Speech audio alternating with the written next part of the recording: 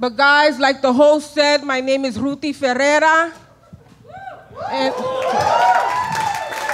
And I'm a Leo.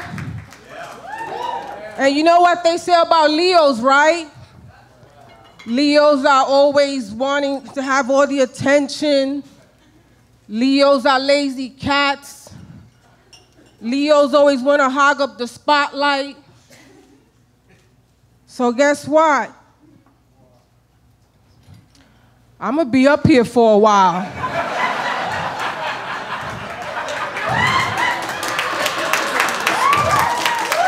So get ready to call in sick tomorrow. So guys, I love astrology. When I was a little girl, I used to read the daily horoscopes in the newspaper by the crime section. So I know a poisonous, two-faced crab when I see one. Y'all good. So yeah, I'm so good with astrology that I can tell what's your sign just by the way you laugh. So if you laugh, you're an ass. So guys, I'm what you call a Latina, a black Latina.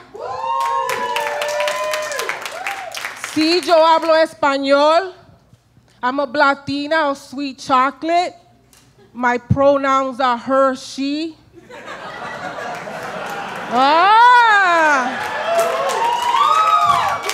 Chocolate lovers over here. Slow coconuts over there. Wow, so guys, if you're also detecting a Caribbean accent from me, you're right. I was born and raised in a large mainland, known for strong tobacco, exotic animals, and baseball, called El Bronx. And El Bronx is cool, but man, I gotta admit it's dangerous. It's tough. Man, and growing up, I had to deal with thugs, gangsters, and swindlers. And that was just my church. Wow, and in El Bronx, I tell you, man, it wasn't easy dating in the Bronx. Oh, it wasn't easy. Because the choices, the options you have were limited. Either you date the one that just got out of prison, or date the one that's headed to prison, or date the one that's free but cannot spell prison. Wow, I tell you, but it wasn't easy being single overall. I tell you, because I was one of those that I would be easily attached to men. I don't know if it was because I didn't grow up with a dad, or growing up Latina, it was ingrained in us since embryo to get married. Find a man, get married, and torture him. Wow, so growing up, my friends it's like, yeah, torture him. And we were basically raised to be Attila the Honey.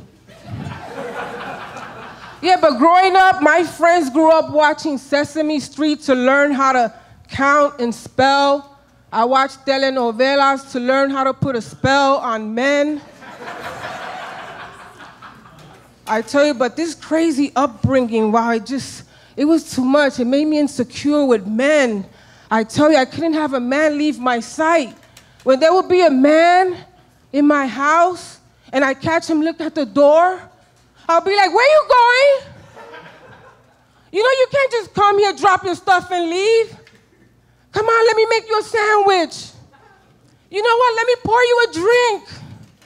How about, you know what? Why don't you stay for dinner? He goes, lady, could you just sign for this package? I left my truck running outside.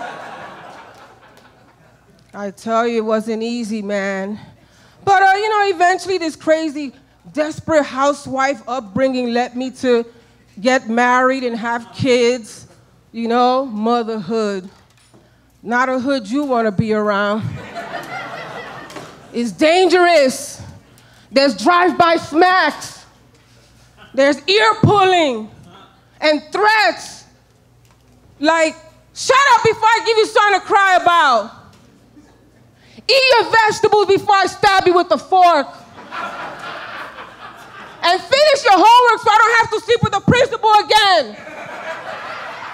And I got tired of hearing that from my mother.